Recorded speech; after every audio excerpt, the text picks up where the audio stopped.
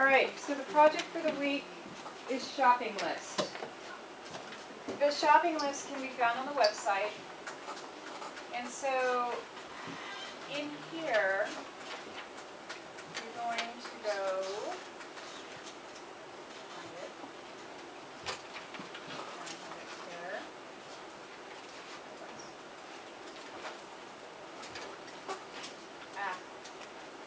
I'll see it again. Here it is. It's here in the ICT4U shopping list. The link will be on the website. You open a new Excel workbook and enter the data found on the shopping list instruction. Don't forget to adjust your column width so that all the text can be read. So you're going to wind up looking like this to start.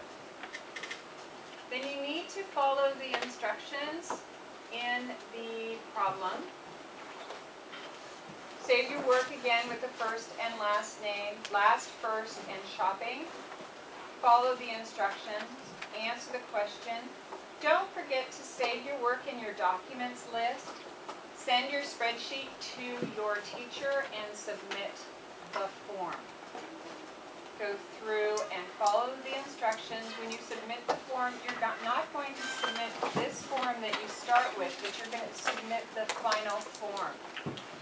We also look for whether or not you have answered the questions and followed all the guidelines.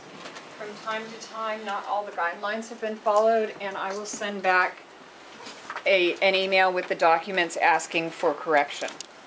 Are there any questions?